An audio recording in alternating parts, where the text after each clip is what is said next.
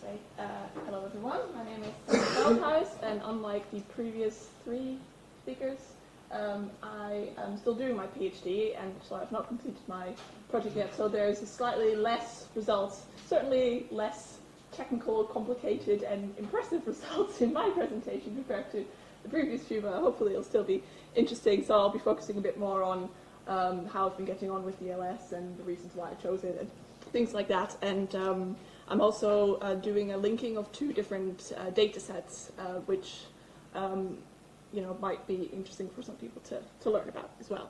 So just a really quick introduction to myself and my kind of context in which I'm doing this research. So I'm in the fourth year of my PhD, hoping to finish quite soon.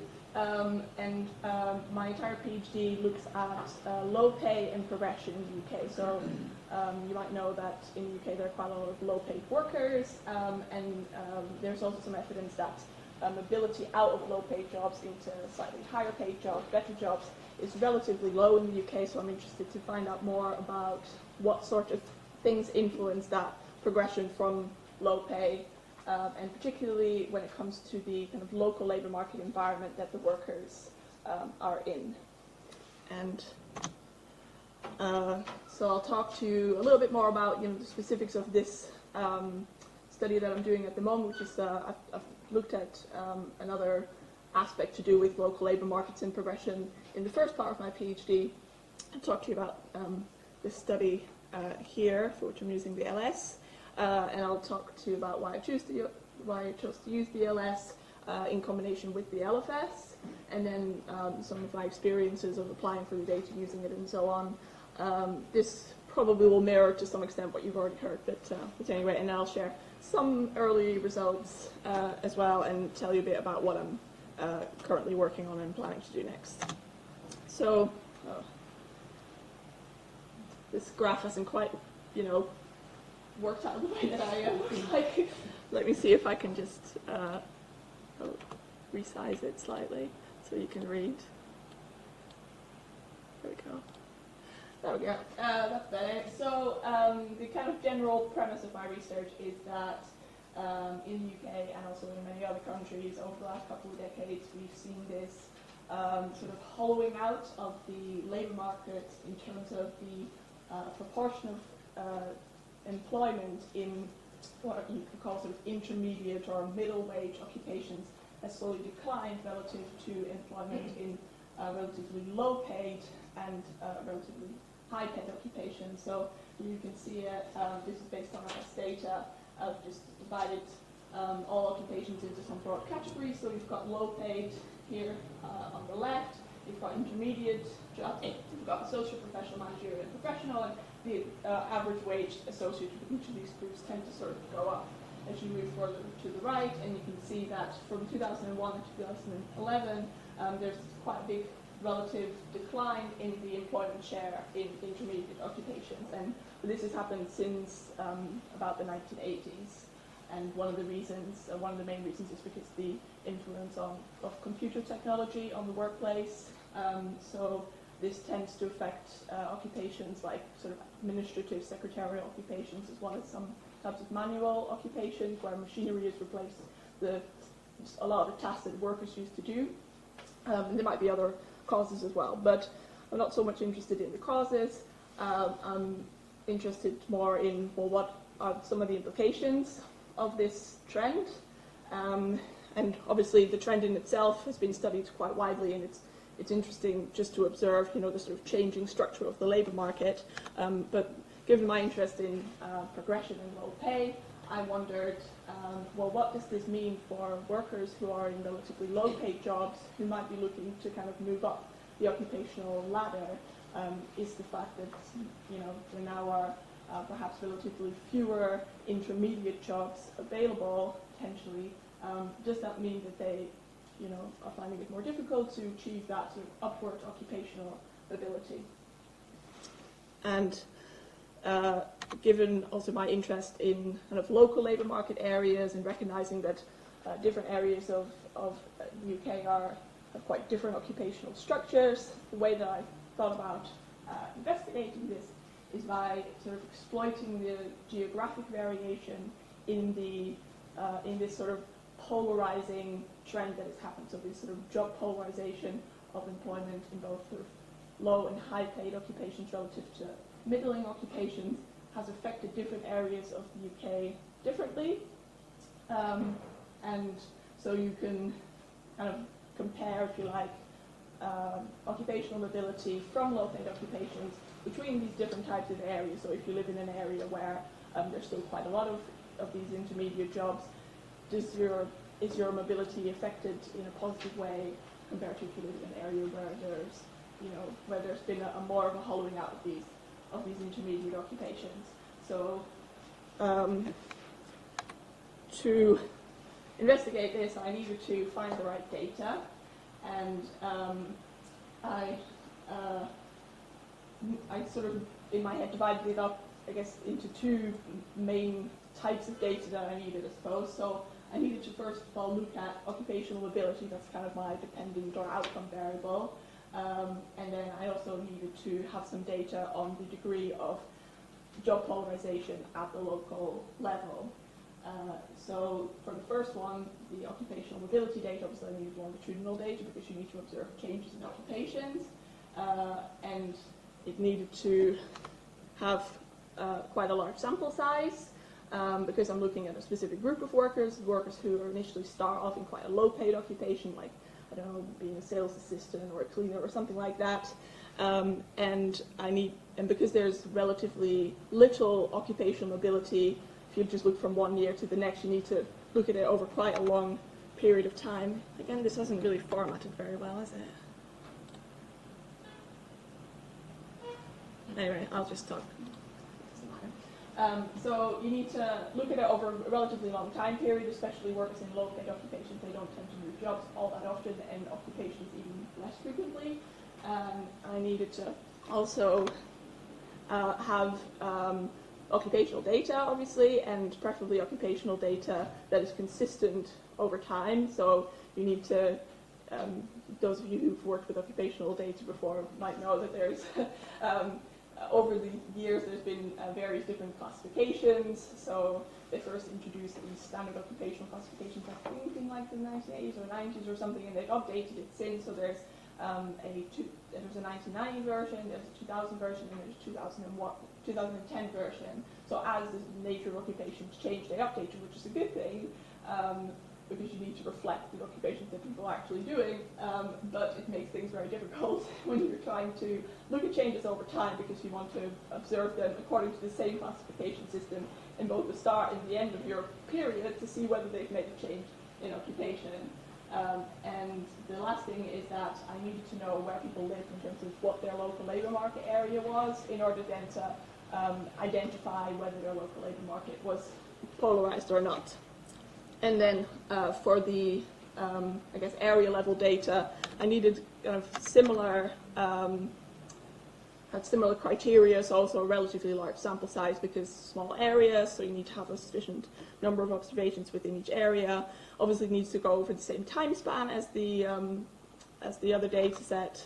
Also you need occupational information, and also you need to have the information available at the same geographical areas. So why did I choose the LS for the occupational mobility part of the research, or the sort of data requirements anyway? Well, it kind of meets all of the criteria that I just set out. It has a large sample size. It has, because it's collected every 10 years, even if you just use 2 waves, you already have 10 years worth of observing people's lives. So in that period, quite a lot of people change occupations, which is good. They conveniently have occupations in the same classification system, although it's imputed data for one of the ones, I think. But it allows you to observe that mobility that I was talking about, and you have it's like quite relatively small area level geographic variables. I'm using travel to work areas in my case, which were available in both the 2001 and the 2011 data set, which was great. And then I chose to use the LFS for the other part, the local level data about polarization, but also because it meets all the requirements that I set out, a relatively large sample size and so on, especially because you can pool data from multiple years. Unlike the LS, it also has earnings information, which was important because I wanted to look at the wages associated with occupation in order to kind of construct my measure of polarization. And a big plus is that you can access it through the Secure Lab, which I think someone mentioned before. This is the online sort of secure system that you can use wherever you are. You just need to get it set up, which does take a long time, but then you can use it wherever you're having to study or work, which is more convenient than traveling to London.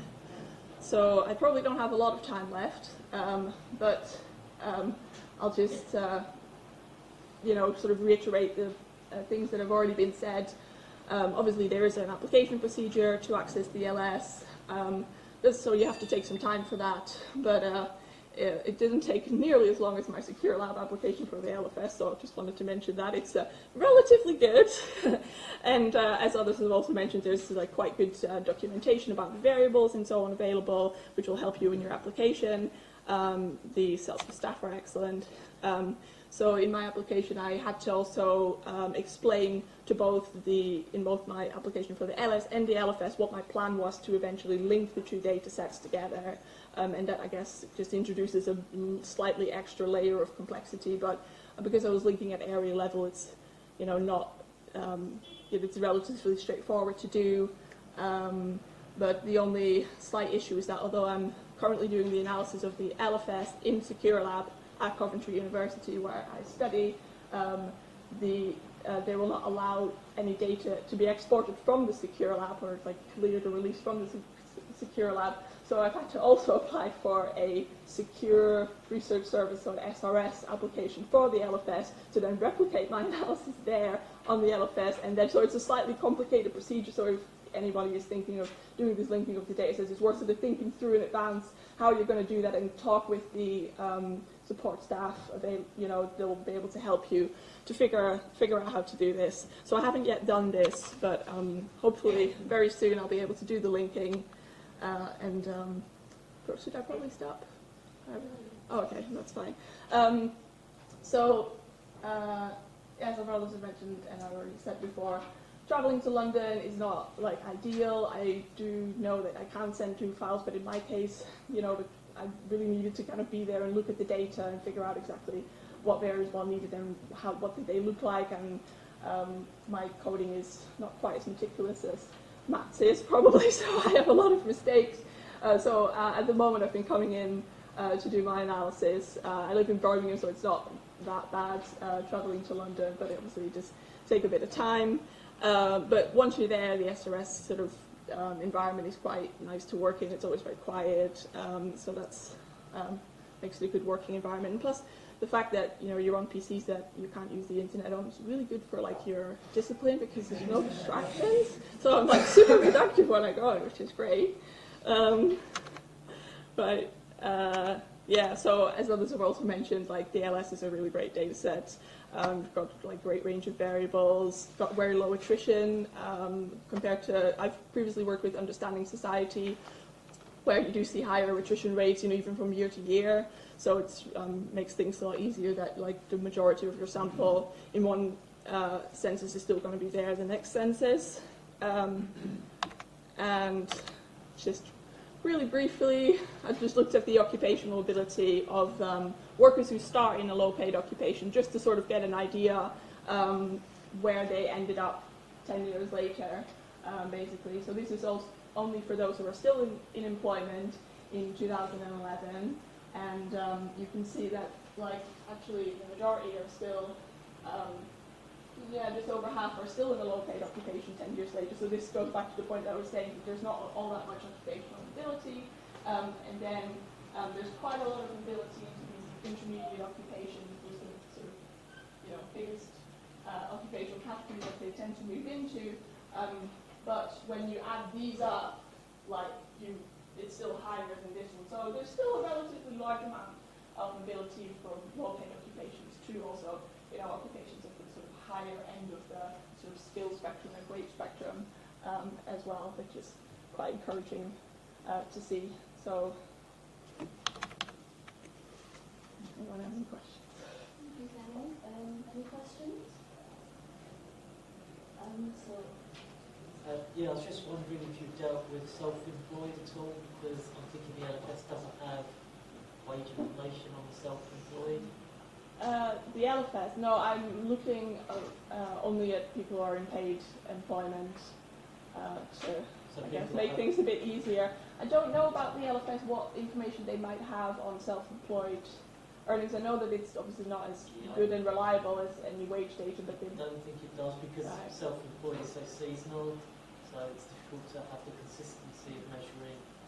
Yeah, although in the LFS you do observe people over multiple waves, so in terms of that we could maybe do some adjustment if you were interested in it, but I don't have any experience with that, so I'm not really the best person to ask, I'm afraid.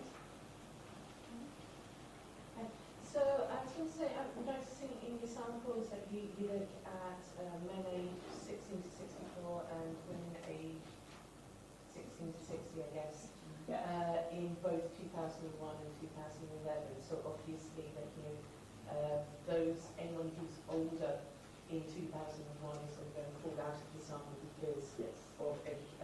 But that also goes and leads into, it might help to be able to differentiate what we call sort of like natural progression. So those people who enter the labour market at young, there will be a natural progression of going from those who are intermediate to those who've been directly affected by this polarisation process that So what I'm saying is sort of like an age-specific analysis of like younger workers versus prime age versus older workers. Yeah, exactly. Someone who at the start of the period is already in their 40s might not necessarily be expected to move all that much anymore at that stage. Although having done some previous work on this, like with women and men, it's slightly different because some women after having children, they might return to the labour force, and then sometimes they do still have some mobility after that, especially if maybe they go back to education as well.